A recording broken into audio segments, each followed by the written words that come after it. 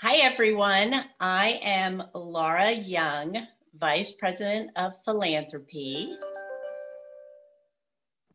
And hi, I'm Cherie Galyean. I'm the Director of Strategic Learning here at the Maine Community Foundation. And we want to welcome you for joining us on this webinar today. The purpose is to provide an update on the Maine Community Foundation's work on the grant-making side since COVID-19 hit here in March. We have invited all of our donors who contributed to our COVID-19 fund, everyone who has a donor advised fund at the Maine Community Foundation, our current and former board members, our other volunteers who are on our county committees, and all of our other grant-making committees. As far as an outline, I will start with an overview of our strategies for addressing the needs due to the pandemic. Cherie will give an overview of all COVID-related grants and focus in particular on our COVID-19 Fund for Emergency Relief, which we will just call the COVID-19 Fund, and our strategies for grant making through this fund and what we're hearing from nonprofit organizations. I will share some details on our grant making from our donor advised funds and some recommendations for next steps for funding through the fall and the winter. We received some great questions from many of you at registration. So after we go through that overview, we will have a Q&A session, and we'll start with the questions that we've received. And if we have time, we would love to take questions from you. And you see on your screen, you have a chat function. Feel free to use the chat function to say hi to everyone. I'm Laura from Durham, and you can use the Q&A function to ask questions. So we'll be busy with this technology while we're giving the presentation, but when we get to the Q&A time, we'll go specifically to that area to get your questions. And so and also those of you who have used Zoom, you know this, but when we have the PowerPoint up, there will be a box with the presenters. Feel free to move the box around if you need to, or even get rid of us if you want to see everything that's on the page. So, overview of our strategies. In March, immediately after the state shut down, the Maine Community Foundation set up the COVID-19 Fund. Our board voted to seed the fund with $500,000, which came from money that we received a few years ago thanks to a generous, unrestricted bequest. The rest of the funding came mostly in March and April and came from about $1 million from our donors who have donor advised funds at the Community Foundation, transferring from their fund to the COVID-19 fund. And we also received an additional $1.3 million from private foundations and also the general public. And many of you are on this webinar, and we truly thank you for your contributions, your ongoing contributions to this fund. In a little bit, Cherie will review where this funding went and how it helped. At this time, we also tapped into other funds here at the Community Foundation, including a fund for food security, animal welfare, hospice support to make additional grants. We encouraged our donor advisors to contribute directly, and you responded, there were 6 million grants, but when we were from the donor advised fund donors, but when we looked at those grants just to see which looked like they were triggered particularly to address COVID, we would say it's about $3.4 million in COVID-related grants from March through early July. And actually we stopped tracking in early July because it became more difficult to figure out what was triggered by COVID and what was a traditional grant moving forward. We made changes to our competitive grant-making programs. For instance, the priority was to expedite getting dollars out the door, mostly through our community building grant program. That deadline is February 15th. So by early March, the nonprofits had already applied for specific projects. So when we were quickly reviewing those with our volunteer advisors, we allowed the grantees to use funding for either the project as proposed or for general operating support, because we knew that was definitely needed at the time. And we've continued to make additional changes, and will do so moving forward in our grant making programs. And also tremendous flexibility to the nonprofits, knowing that they're very busy extending reporting deadlines for past grants. So I would like to thank the Maine Philanthropy Center, and they have been a great partner. I'm multitasking, pulling up the PowerPoint while I talk. They have been a great partner of the Community Foundation as they are tracking the grants, the foundation giving, and that has been a good resource for us to see where other foundations are giving throughout the state. Take it away, Cherie. Thank you, Laura. As Laura said, if you have any questions, as I'm talking, I'm going to go through our grant making in a bit more detail. I'm going to go through our strategies. If questions come up while I'm talking, please use that Q&A area. It's right down. If you scroll down to the bottom of the Zoom screen, you'll see a little Q&A box. If you click on that and type in your question, we'll make sure we get to it. If you can avoid putting questions in the chat, it's harder for us to track the questions in the chat and pull them out, and I don't want to miss anything. So please feel free to use that Q&A box, and we will get to it at the end of each section. So first, as Laura said, we saw grant making come from a variety of funds during the COVID period. And this chart that I put together really shows you what Laura was talking about. In the sort of medium blue, that is the COVID-19 Emergency Fund grant making. So that is discretionary grant making that a staff team did out of the gifts that we were given. So thank you so much. It made a huge impact. I'm going to talk about that a little bit more later. But I also just wanted to give you the complete picture of what this looks like. So that's the COVID-19 Emergency Fund piece. The light blue piece is the discretionary funds, the very restricted funds that Laura was talking about. It's mostly comprised of funds for food security that will be included in the COVID-19 grant making that I'll talk about, but also funds that were restricted to animal welfare organizations and hospice organizations, both of whom experienced some increased costs and challenges early on in COVID as they were trying to adapt their model to working in the new reality. So that's what that is. That was about 7% of our grant making. And then that huge portion, 51%, those were all our donor advised funds, doing what we believe was grant making above and beyond what they would normally do in response to COVID. And near the end, Laura will talk more about what that kind of grant making looked like. But so this gives you the full picture of what our grant making looked like. Overall, it was over $6 million that we sent out the door to help support Maine nonprofits. So before I dig deeper into the specifics of the grant making, what we actually funded, I wanted to make sure that I went over the sort of background of what we were thinking as we handled the COVID-19 Emergency Fund, and to help you understand the decisions that the staff team made on how we were going to distribute funds.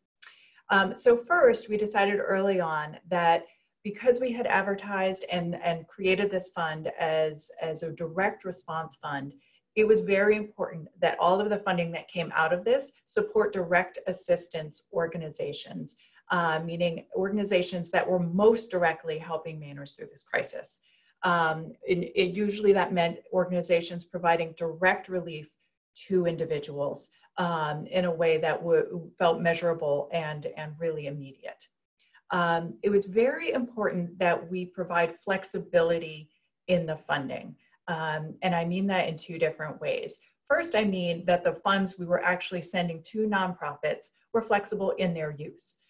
Things were moving very quickly this spring, and nonprofits were moving very quickly and responding before they even had funding to do so. So it was really important to us that we not send out funds that were restricted and hampered nonprofits from being from reacting to the needs that they were seeing. So the funding that went out was unrestricted.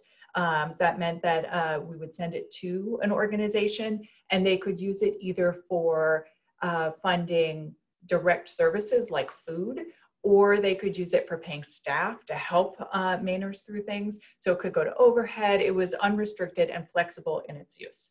And I'll get more into what we saw at the end, what we learned about that. And secondly, I mean flexible in that we could redirect the funding as time went on and needs became more apparent. For example, as COVID spread in Maine, I think all of us know that it became clear that there was definite crisis within our immigrant and refugee communities, and they were being the hardest hit by the spread of COVID. So as that happened, we were able to redirect funding more to those communities to help them address the needs that they were seeing arise, mostly through sort of the late spring and early summer. It was important to us that we were protecting the populations that were most at risk, both most at risk of COVID-19 itself, and also from the economic fallout. We definitely wanted to be directing the funds to those who were suffering and feeling the pinch the most. The percentages that you see on the slide here show the percentages of the grant making that went out to target populations. Now, some of these populations overlap, of course, but when we send out a grant, what we are saying is what population are we hoping will benefit from this grant? So 44% of the grants went out to low income, to benefit low income Mainers, 17% to the immigrant and refugee population. Again, as I said, some of those funds were directed as we saw the impact of COVID on that group. 11% went to at-risk youth, teens and children and families in need of more support. 8% went to older people who were isolated by this pandemic and really struggling to connect and get services they might need. And then another 20% was focused on smaller groups, smaller specific groups such as homeless, essential workers, childcare for essential workers, tribal populations, and women. Finally, we wanted to make sure we were doing our grant making in a way that was balanced, in that we wanted to address the statewide needs on a broad, in a broad way by funding larger organizations that had really big reach. But we also knew it was important to support community level organizations that were doing the more immediate localized needs. So for example, we did give one of our largest grants, $75,000 to Good Shepherd Food Bank because they have such a broad reach across the state and because they're such an important link in the chain of distribution for food. They're able to access large quantities of food and then distribute it across the state. So we wanted to support them in that. However, we also gave out smaller grants to food pantries across the state, smaller food pantries, because we know that they were taking the food from Good Shepherd, adding to it with local produce and locally appropriate or culturally appropriate foods, and then doing the work to get it actually out to people through curbside pickup and other new distribution models. So that just sort of shows the balance that we were looking for. We were also very careful to make sure we were balancing our grant making geographically across the state. While we did occasionally have grants that were for specific areas or specific regions that were higher hit, when we were funding things like food pantries or homeless shelters, we made sure we were hitting all of the regions of Maine so that we could benefit all individuals. Just so you know, as we go through the slides, I have included photos of some of our COVID-19 grantees so that you can see the work that was being done with the funding.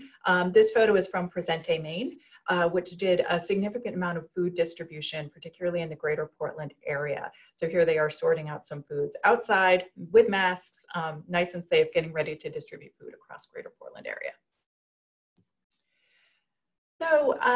So this is where the funding actually went. We granted out, when you include the discretionary funds for food security and the COVID-19 emergency fund, we totaled $3.1 million that's gone out through the door. We just had another round of grants go out last week, so we're still, sending funding out as is appropriate. If you want more detailed information about any of these grants and you want to see the specific grants, those are all on our website. So you can go to our website and click our COVID-19 Emergency Fund, and you can see a full listing of all the grants. But in general, the vast majority of our funding, 35%, went to what we term general social service. It's a very broad category, but what we found is that there was a huge need in sort of just generally helping Mainers connect to the services they need. If you're familiar with our community action partnerships or programs, such as Opportunity Alliance or Community Concepts or the Aroostook County Action Program, those are the types of organizations that were receiving this bulk, this 35% of our funding. And it's because not only were they providing direct services to people like gas cards and food, but they were providing more case management help. There were a lot of Mainers who needed to apply for unemployment, sometimes for the very first time. And as you know, the unemployment system was a real struggle. So they were providing help with people applying for unemployment. They're providing help for people applying to state rental relief, applying for TANF, just helping people connect to resources. There was a huge need for that, and they were definitely assisting. So that was the general social services, and we really found them to be incredibly helpful to Mainers during this time. The second largest category of funding was food. By far, whenever we asked our nonprofits what they were seeing a need for, food is what came up, food support.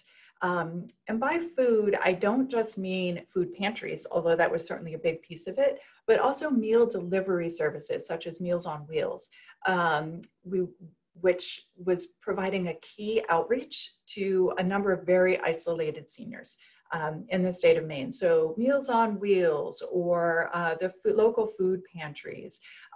Southern Maine Agency on Aging is an example.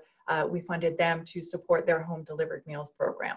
So that was a critical piece, was the food. And we continue to hear that is a huge struggle for folks. The third category is health and safety. This is again, a somewhat broad category that includes things such as direct health services, such as supporting telehealth programs, supporting the purchase of PPE, personal protective equipment for people working directly with clients, and also supporting mental health supports, domestic violence sheltering and supports, and recovery supports. For example, we gave funding to the Bangor Area Recovery Network to help them continue the recovery services and supports that they were providing online, so that their clients and people in recovery could feel less isolated and would have a place to share their struggles and still feel connected to their supportive recovery community.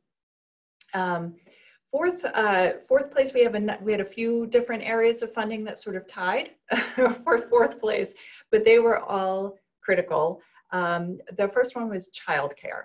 And this was an early funding area specifically to support childcare for essential workers, our healthcare workers, our retail workers, people who still needed to be on the job every day, even though many of their childcare options were shutting down. What we found was that a number of, in particular, Ys and Boys and Girls Clubs were able to stay open with enhanced COVID precautions in order to provide that critical childcare for our essential workers. But it came at a huge cost to their organizations because they were able to take in fewer kids, but they saw increased costs. They really needed a little extra grant funding to help float them through that period. So we helped provide that support. We also provided what we were calling technology support, which helped support both students in remote learning in the spring, but also our agencies on aging, helping them provide devices to their clients to help keep them connected with the services they needed and to help check in on them regularly. We also gave a grant to adult education to help provide devices, loaner devices for their students so they could continue to access the high school completion, career training, and college transitions programming that they depended on. And finally, the other category sort of in the 6% range was housing. That's mostly for homeless shelters, which didn't necessarily see a huge rise in clients at the time we were making these grants, but we're seeing increased costs as they looked to space out their clients. They sometimes had to put people up in hotels or rent additional space and purchase additional beds and equipment. So those costs, and that did help keep people safe during this sort of early transition period. And finally, the last category on here is support for youth. That's the support for at-risk youth to help them stay connected to the support systems that they might need outside of their immediate families. For example, we gave a grant to Out Maine, which provides support for LGBTQ children and teens, and it helped them move some of their programming online so that they could continue to stay connected to this vulnerable group of youth through this tough time, especially bridging over the summer when kids weren't able to access regular school supports. So that's the category breakdown of where the COVID-19 emergency funding went. Again, if you want to see the full grants, please feel free to go to our website and you can see that there. We changed our reporting a little bit for our COVID-19 grantees because we wanted to be respectful of how busy they were and we didn't want to add to the demands on their time. So we created a survey this summer and surveyed our grant recipients, our COVID-19 grant recipients, on both what they did with their funding, but we also wanted to see if we were on the right track, and we wanted to see what they were seeing out and hearing from their clients. So I want to share a little bit about what we've learned about where the nonprofit community is and where Mainers are right now, looking ahead. So I'm just going to walk through the 4 themes that we saw come up in this work and in these grant reports from the survey. But I also want to read you some quotes from these reports because frankly, they tell the story much better than we could. So the very first theme that we noticed, and none of these will probably be a surprise, the very first one is nonprofit instability.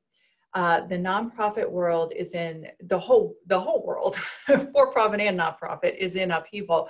But in particular, in the nonprofit world, we're seeing that their revenue is down significantly. Many were not able to hold fundraisers that they normally would to help boost their annual funds.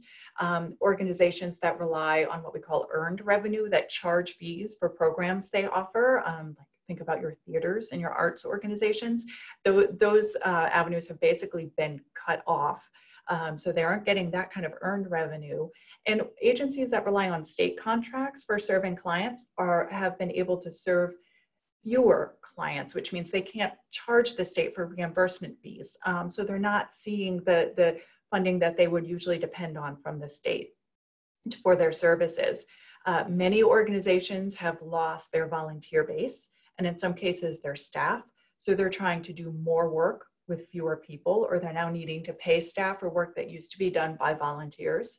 And many direct needs organizations have seen their programming needs really skyrocket. The demand is going up on many of these service agencies. So some of the quotes that we saw from people, because of COVID-19, providing services continues to be more expensive just across the board for organizations, not just because of increased need, but also just things like needing to provide regular cleaning supplies and PPE to staff. Managing all of the work increased because of the pandemic, and managing the expectations of others as we attempt to shift and support and flex and maintain quality supports for clients and staff has been exhausting. Nonprofits are really tired and not sure how they're going to move forward. We're going to have to make some tough choices about what we prioritize and work on because we can't do it all, even though it is all so important. I think that one is pretty clear on its own. This picture is from Preble Street, which really upped its food outreach during the spring and summer. So here they are preparing a number of meals for not just their homeless shelter clients, but for the greater Portland area in general. The next need we saw, or the next theme that we saw in these reports, is snowballing needs for Mainers. That many organizations are seeing clients defer payments on things like their rent or their electricity. Seasonal workers were not able to work enough this summer to save to get them through the winter season, both at tourist season locales, but also farm workers. Anything that really depended on sort of a short-term season was impacted. The general belief among the nonprofits that reported back to us is that this winter is going to be extremely difficult, and that all of these deferred needs just keep snowballing into a larger and larger problem that low-income Mainers, and frankly all Mainers, are going to need to be addressing this winter. So some of the quotes that show this just so clearly: we anticipate that a significant number of people will continue to face financial challenges due to lost wages from COVID-19 for an extensive period of time. For some, their former livable wages have been drastically reduced, forcing them to drain their savings accounts and rely on credit cards for basic expenses. And I think what's interesting about this quote, I cut out a piece of it to make it a little shorter, but that they pointed out that this is not just low-income Mainers, this is middle-income Mainers. These are people who have previously been able to get by just fine, and they may not be getting by just fine this winter. The first rumblings of this tsunami are the number of people who will be impacted by the lifting of the eviction moratorium. The second factor already impacting many in the community is the fact that essential service bills like electricity are racking up, and many of them will come due at the same time. So, and that will be this late fall and winter unless we start seeing some greater state and federal support coming through. This picture is from Wabanaki Public Health, which put together these wonderful little kits that they distributed around to their community, especially to seniors, to help them feel less isolated, to help them feel more connected, and to provide some basic needed supplies. The third theme that we saw was a real inability to plan. And this is seen at both the individual level and also at the organizational level. The federal and state responses to this pandemic have been very hard to predict. They're not providing a real sense of continuity or a sense of how long this will go on. Unemployment and eviction moratoriums have been piecemeal and time limited, so that there's always this date hovering over your head of when it's going to end. Nonprofits can't plan because they don't know what programs will be needed, what they'll be asked to do. I know some were surprised at what the state deferred to nonprofits that they didn't know was coming, that the state might have sent some emergency measures down to the nonprofit level, which they didn't know they would be asked to do. So the sense that no one really can figure out what they're supposed to be doing next month, let alone next year, it really is permeating everything. It's a constant fear that we will not be able to meet the increased need and that we will have to start turning community members away. Dealing with the unknown as a nonprofit and trying to figure out how to dovetail our current grant funding into COVID-19 response has been very challenging. Trying to figure out, we've got all these different funding streams coming in. Some are very restricted and we can't use them. Some are unrestricted. So trying to figure out how to manage all of this has been really challenging. And this next one, I think, just captures the nonprofit experience so much right now, which is we have a long-term revenue shortfall predicted with a short-term major revenue increase. It is so hard to plan right now. So they are seeing an increased demand, and grants like ours have been helpful in helping them meet that demand. So that's their short-term revenue increase, but they don't know if that will continue on into 2021. And so they don't know, should they keep these extra staff on? Should they let people go or furlough them? It's a real conundrum trying to plan right now. As a happy picture, this picture is the result of our grant to adult education. This is Director of Adult Education, Gail Sinise, delivering one of the devices that our grant purchased to one of her adult education directors. So I tried to put something cheerful in that photo. finally, the last theme that we saw is that families need support. As school has gotten underway in most districts, this has settled a little bit more, but the childcare needs are still immense, and remote learning support is still needed. Nationwide, we are seeing studies that show that women are dropping out of the workforce in huge numbers because the supports are not there to help them with their children. With the remote learning, or their childcare is not available to them. We don't know what that means for Maine right now. I haven't seen any Maine specific numbers on women in the workforce, but I don't see any reason to assume that's not happening here. So there's a concern that our families are feeling very unstable. Kids need coverage. Kids thrive on predictable, static relationships and supports, and they don't have that right now.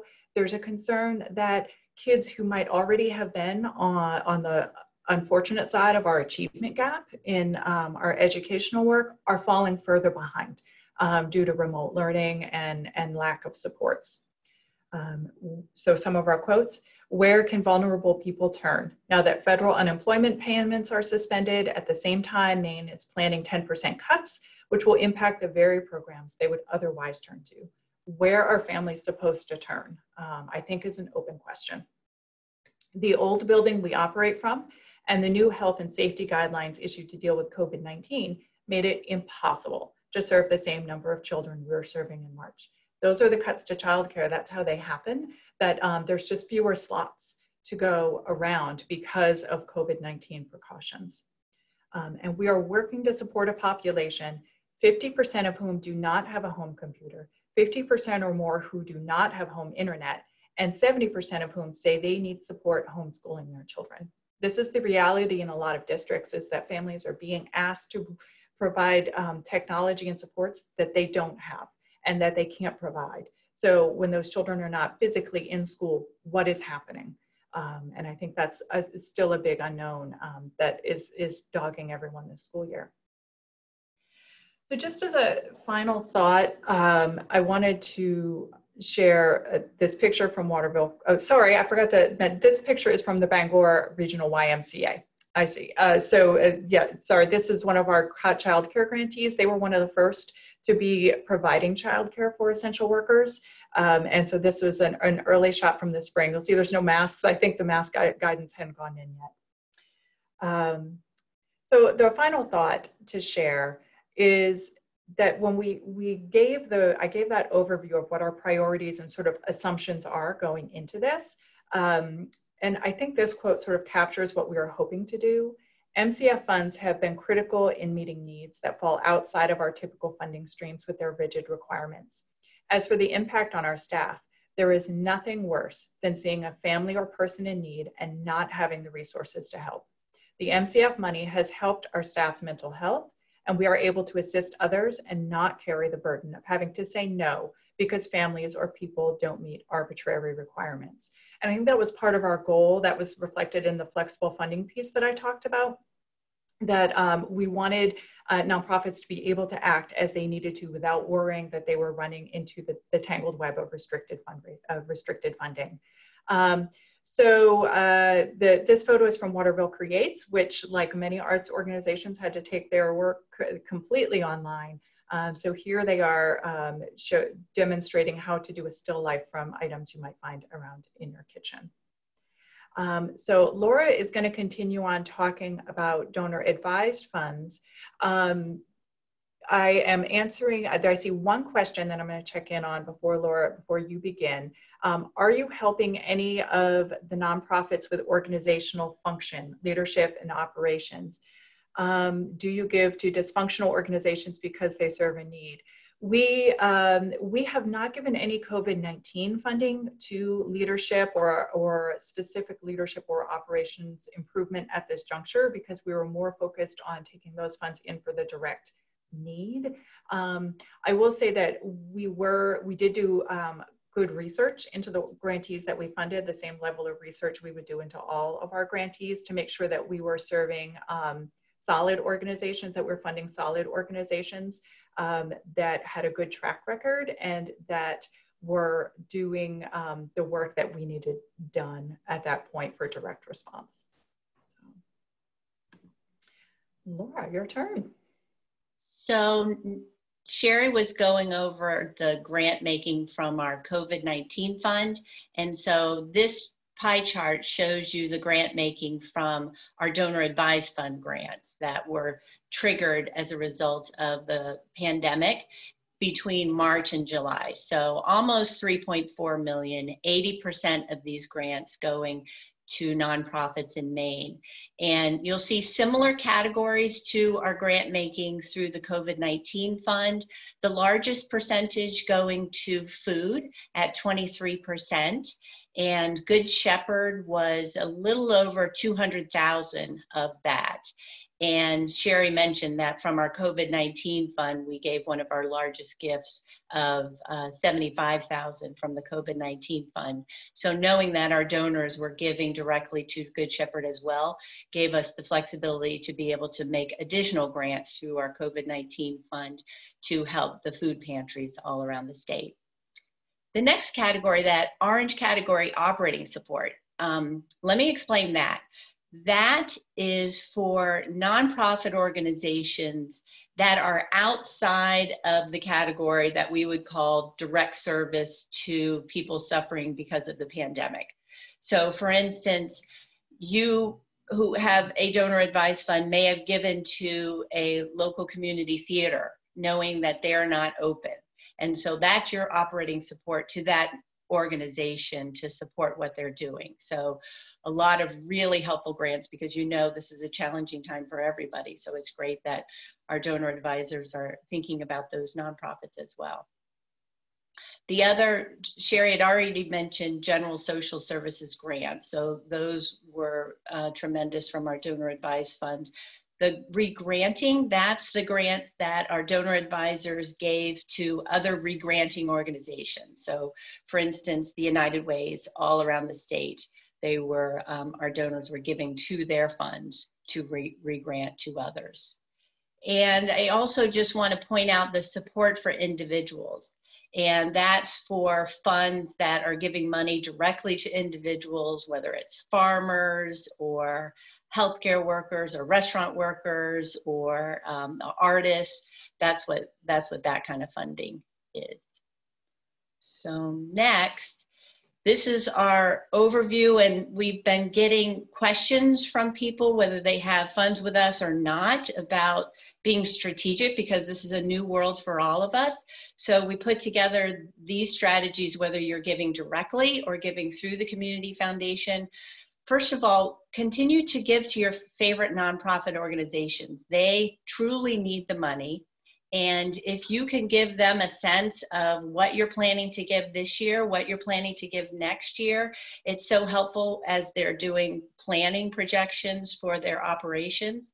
So because the money is so up and down. Number two, as Cherie stated, these unrestricted contributions are so valuable because so many of the nonprofits are getting money from various sources and they're restricted. So for all of us to give unrestricted gifts is wonderful. And I mentioned on the last slide, there are funds where they're supporting people individually who are being hurt. The community action programs are an example. So think about ways that we all can give to support individuals. And we are still getting gifts into our COVID-19 Emergency Response Fund. So we welcome you partnering with us, continuing to partner with us. We will continue to look at where the private foundations are making grants, where our donors are making grants, where there may be gaps in funding. So we welcome your partnership there. And before we get to questions, I just want to say, either one of us, actually anyone at the Community Foundation, is here as a resource for you. So here's our email, and if we don't get to your questions, we would be happy to talk with you further. But let me kick it off to you, Cherie, with the first question. How much of the assistance provided by the COVID-19 fund goes for general operating funds of the recipient? Sure. So as I said, a lot of the funding that we gave was flexible. So it was up to the recipient on where they used their funding. Some used it for operating support, some used it for direct services. But we know from the reporting survey that about 16% of recipients used their awards for organizational overhead, paying the rent and otherwise staying in business. About 31% used their funding for staff wages or for stipends for volunteers. So that again would be kind of an overhead organizational cost, and about 18% used their funding for COVID protection, cleaning supplies, things so that they could safely reopen. Great. Do you want to take first stab? The next question is, how is the pandemic similar to and different from past disasters in Maine? Well, what I would say is one of the things we have seen about the pandemic is that that uncertainty around no one knows how to proceed. We're all making this up as we go along. We're all doing it in our everyday lives, and nonprofits are doing it as they try to respond for clients. So I think that this is what's been a big change, is that there's no roadmap for where we are right now, and trying to plan for both short and long-term scenarios, without knowing which should take precedence, has been a real challenge. Laura, do you see any other differences? Well, I think back, obviously 2008, 2009, we had the downturn in the economy, and that impacted us as an organization, many of the nonprofits and our donors as well. And there have been natural disasters in Maine, but this is the first time that I know of that the Community Foundation has created an emergency fund like this. So, obviously everyone's saying this is different than anything we've seen in our lifetimes. So how does MaineCF response compare to other community foundations in different places? So we are keeping in touch with our colleagues, and most, if not all, of the other community foundations have COVID-19 funds. And many of them are like ours, where the money's coming in and we're getting the money out as fast as possible. I have heard of some community foundations where they have both the money in and out, but they're also saving some of the money for future needs or for some of their strategic priorities. And we obviously have a separate initiative in those areas, and our COVID-19 monies are coming in and out. Cherie?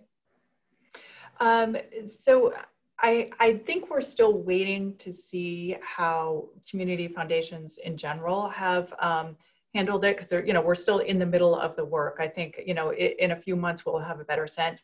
I can say that the Center for Disaster Philanthropy, which has been a great resource during this time, put out a report a month or so ago that showed that worldwide community foundations were responsible for about 49% of the gifts in COVID philanthropy, but a much smaller amount of the dollars, where corporate foundations gave bigger dollars, but fewer gifts. So I think what we're seeing is that corporate foundations, and by that I mean big ones like Google, we're giving huge dollars to some big organizations to help handle response, a big, broad, nationwide response and statewide response, while community foundations were doing what we were doing, which is focusing on our local needs and trying to get dollars out the door to our local organizations that were doing the work on the ground for our specific areas. How about this question? How are different counties, affected differently beyond total population and density? What I think we're seeing, and we're still learning, again, we're still in the middle of it, so we're still learning about how the different regions are being affected. But I think overall what we've seen anecdotally is that Southern Maine certainly has seen more cases. So they are dealing more with COVID precautions, with how to isolate and quarantine and help sick people. So that the impact of the virus itself is being seen more in Southern Maine. More rural counties have, for the most part, seen fewer cases, but bigger problems with isolation. So we've seen greater needs around needing to stay connected, connecting students, connecting the older adults, just keeping communities sort of engaged with each other in these times when we're sort of isolating. And certainly some areas are suffering more economically than others. I live on the coast. The tour season was in some ways better than expected. So right now people are doing okay. That's not the case inland, where they're feeling more economic impact. So I think we're still waiting to see from the state actual data on what that means, but that's sort of the anecdotal differences that I've seen. Mm-hmm. So the next question, you all probably know that the Community Foundation is working on 5 strategic goal areas, and Cherie is our goal leader for our adult learner goal area. So why don't you take this one, Cherie? How does Maine Community Foundation continue to work on strategic goals and areas of focus during a time of crisis? It's varied by goal. For programs or grants that were already underway, we have simply adapted that work. For example, in our early childhood goal area, we had a cohort of communities that had been meeting periodically to support each other, to come up with strategies to increase childcare and early childhood quality in their areas. They have continued, but now they're doing that online. And their discussions are a lot more focused on how they're supporting their families through COVID. So that is, that's one change. In other cases, specific COVID grants have been made in goal areas. I mentioned the technology grant to adult education in our access to education area, and the area agencies on aging for our older adults area. In education, we also provided some funding for emergency funds this spring for campuses to help them distribute to students who are in crisis, to help keep them enrolled through the spring semester. But what we've really seen, I think, overall across the goal areas is we're seeing a payoff in the years that we have spent building relationships in these areas, because the relationships were in place. And so we were able to contact the folks working in these areas and adapt very quickly when funding was needed or where we thought there might be funding. So for example, the relationships that we developed during the last few years in our racial equity goal area really meant we were well positioned to react when the racial disparities in COVID cases started to emerge and to be seen. We already had those partnerships and relationships in place. So another question is, how much of the COVID fund have you spent thus far, and next steps in raising further funds? So we just sent out our grants to community action programs around the state to help with the rent relief. So there is only about $50,000 left in our COVID-19 fund. So we are truly spending it out as the money comes in. And next step in raising further funds, as I said at the end, this fund is here for those who wish to contribute, and we're obviously encouraging people to give directly as well, but we are having this webinar as information to everybody who has funds and those who don't, and we're also taping this, hopefully, so we can share it with others and share this information broadly. What kind of dollars are easiest and hardest to raise at this time? So capital campaigns are very difficult. Obviously, it is hard to just meet with somebody in person, so trying to reach out to a new donor. I've heard of capital campaigns around the state that are in a pause mode, just doing the cultivation of their donors, and some are still continuing and are successful. And endowments are always difficult, and especially difficult now, as everyone is really focusing on the immediate needs. What opportunity, do you want to say something, Cherie? I would just say as well, you discussed donors continuing to give to their favorite nonprofits, whether or not they were COVID related. So I would just also reiterate that at this time and saying, if you do have a favorite nonprofit, even if it's in a land trust or in the arts, that annual fundraising has been a real challenge for people right now in this environment. So if you're able to offer that support, this is a good time to do that. What opportunities has the pandemic created that MaineCF can take advantage of?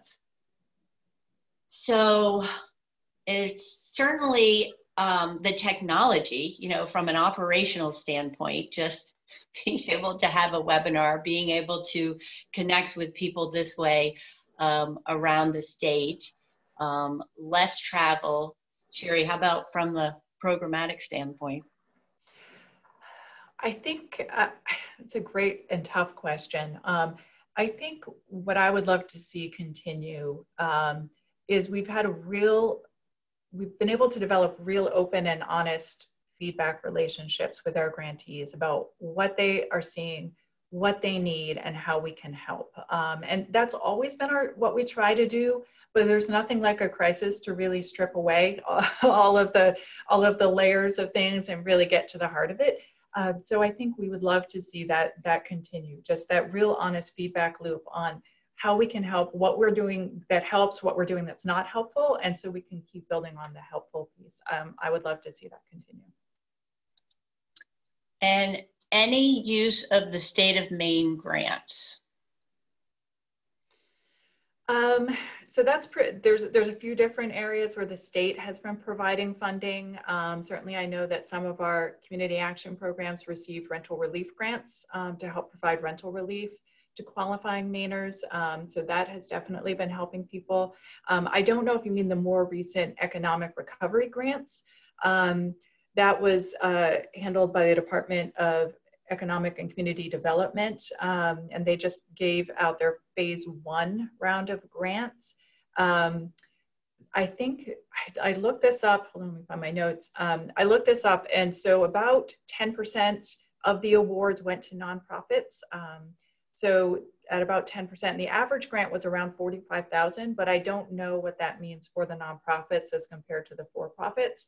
I know that the state of Maine grants, the economic recovery grants, were challenging for some nonprofits, and that they required a revenue loss, that you show a 20% revenue loss for the year in order to qualify for the grants. And for some nonprofits, they were not showing that loss because they were receiving grant funding from funders like us to do the work that they were doing and to solve the increased demand. So they weren't always able to show that revenue loss that they needed to receive those economic recovery grants. There is a second phase of funding happening right now. I think there's still about 9 or 10 more days on the open application. So there may be some changes in the second round. The Maine Association of Nonprofits is a great place to check on that because they've been tracking that more closely than us. So I was just scanning the chats. I don't see any other questions, but very helpful to see that. And we'll take this input for sure as we're planning future webinars. I did want to say that Don Sear also pointed out in terms of what counties are being impacted, that the closing of the border, the closing of the Canadian border has had a huge impact on the St. John Valley. And thank you, Don, for pointing that out. I imagine that is true for all of our border towns, that they have seen a huge impact but because of the closing of the border. So thank you for mentioning that. And I wanted to recognize that. Yeah. And thanks everyone for joining us. Thank you all our county advisors, our grant making partners, our donors who have contributed to this fund, who are making grants throughout the state.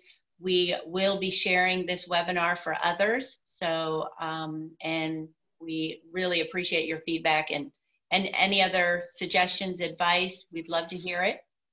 Anything else you want to say, Cherie? No, just call on us. Please be in touch with any questions, and we're happy to help you figure out where to give, or happy to take suggestions or thoughts about where we should be giving. So thanks very much. And thank you to all of you who contributed to the COVID-19 fund. It absolutely made a huge difference to a number of nonprofits, and we appreciate it. And thanks for spending your lunch hour with us. Bye.